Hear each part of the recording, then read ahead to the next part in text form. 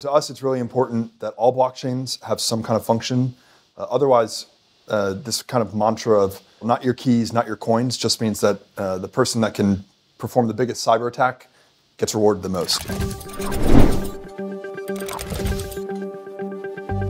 My name is Connor Murray. I work at the BSV Association, and I'm the director of Stewardship, where we protect the original Bitcoin protocol and also fund the development of future node software of the BSV blockchain.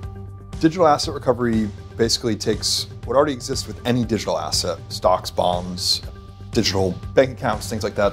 If someone steals your funds, there's a way to recover them. So all digital asset recovery does is apply what we do with every other digital asset and bring it to blockchain. So to us, it's really important that all blockchains have some kind of function. Otherwise, this kind of mantra of not your keys, not your coins just means that the person that can perform the biggest cyber attack gets rewarded the most. If a cyber attack occurs, we can just take the money right back. So in the digital asset recovery process, there's three parties. So the regular court processes for establishing asset ownership, token recovery as our partner, and us as the association. The association, who acts as the steward and ensures that digital asset recovery is possible on the blockchain.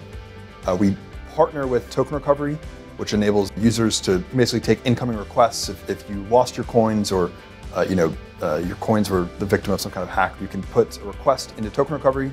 They will help ensure you have all the needed documentation that fulfills our requirements for being a valid court order. Token recovery will then bring the court order to us.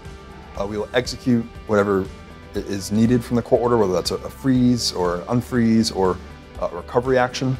The alert system is a system for us to send messages to the node network. Those messages could be as simple as, hey, look, we've released a new version of the software.